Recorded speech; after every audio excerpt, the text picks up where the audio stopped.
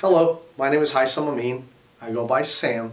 I'm the founding attorney here at Amin Law in San Francisco, California. Today we will be discussing California Penal Code Section 241C, commonly known as assaulting a peace officer. I will also discuss what the DA will need to show in order to secure a conviction, as well as defenses in order to prove your innocence.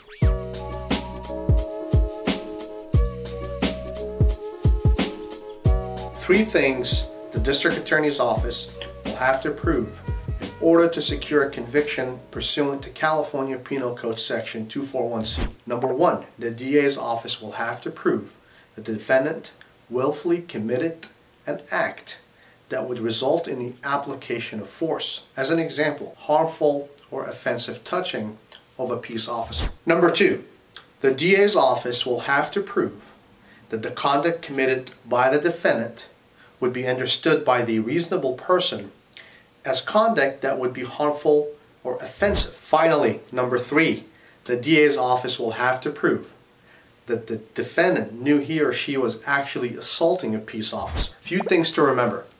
No actual touching has to occur or take place. For example, if the defendant throws a rock at the police officer and the rock doesn't touch the police officer, that could still be construed as an assault.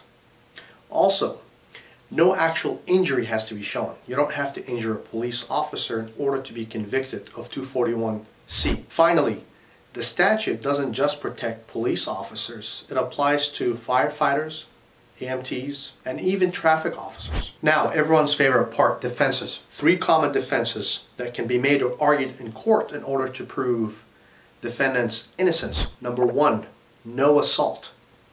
For example, defendant shouted at the police officer. Number two, the assault occurred on a non-protected class.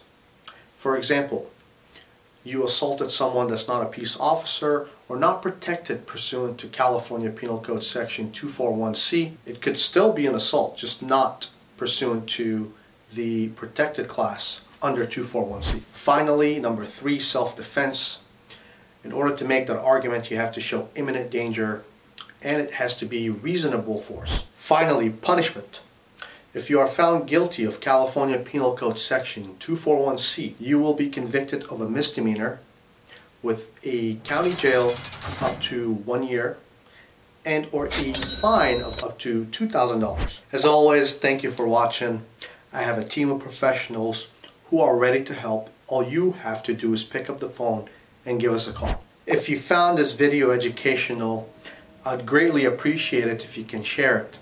Of course, don't forget to like, comment, and subscribe. Bye-bye.